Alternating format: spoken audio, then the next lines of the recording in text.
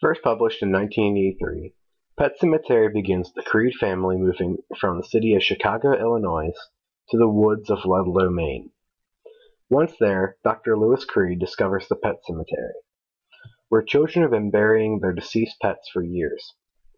Evil lurks in the woods behind the Pet Sematary, waiting to prey on unsuspecting people. When Lois finds himself in a desperate situation, he is faced with a choice.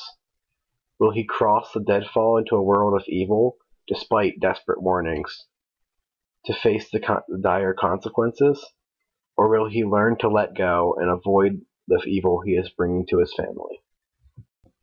Pet Sematary is a mental trip through the depths of the reader's mind to bring them an experience that makes their spine rattle and makes them afraid of turning the page. This book was an intense and true thriller. It leaves you on the edge of your seat with your teeth chattering with excitement. This is a true work of suspense and horror, and ranks right next to The Shining as a great piece of literature.